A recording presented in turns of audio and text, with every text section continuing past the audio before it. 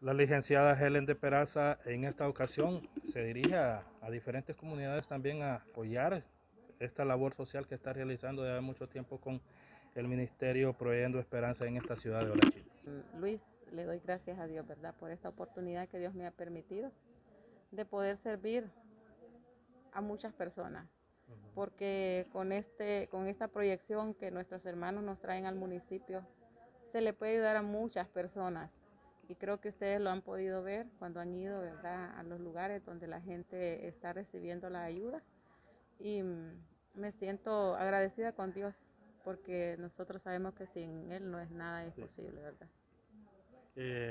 Sabemos que han estado llevando ayuda como también medicamentos, atención médica a diferentes comunidades. ¿A dónde han estado ustedes? Bueno, gracias a Dios tenemos un grupo de colaboradores médicos. Está el doctor Tinoco, Fabio Tinoco, que es la persona que nos está colaborando en cuanto a lo que es las brigadas. Hemos ido a la comunidad de las Piedras de Afilar y hay otro grupo de doctoras que se han sumado. Y yo les doy las gracias a ellos, ¿verdad? Porque han dicho presentes, igual que nuestro hermano Jim está muy agradecido. Él está mandándole muchos saludos a cada uno de ellos y el agradecimiento, ¿verdad? Porque sabemos que lo que ellos dijeron una vez en de su profesión, el juramento que hicieron lo están cumpliendo. Sí. Y eso es muy gratificante, ¿verdad?, para nosotros. Entonces, igual que nuestro alcalde está muy agradecido, ¿verdad?, porque sabemos que es la máxima autoridad de este municipio y él, eso es lo que siempre añora, poder llegar a aquellas comunidades donde no hay centros de salud y que no hay tampoco medicamentos. ¿De qué manera ustedes se dan cuenta de las necesidades que existen en estas comunidades?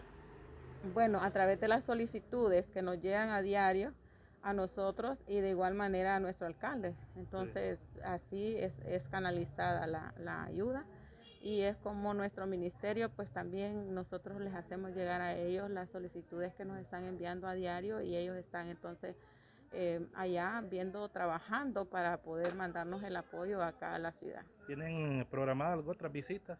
Sí, tenemos otras visitas programadas, aún tenemos como unas 5 o 6 más comunidades que vamos a llegar a apoyar con este tipo de ayuda que nosotros manejamos acá.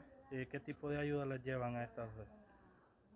Tenemos ropa, zapatos, entre otros medicamentos, y lo más importante pues también es hacerle saber a las personas, ¿verdad?, la enorme alegría que nos da de compartir, de tener esa solidaridad y decirles a las personas que nosotros no solamente debemos de recibir la ayuda material, sino que también la ayuda espiritual que debemos de tener en nuestro corazón, que algún día puedan llegar a conocer a Dios como su único Salvador.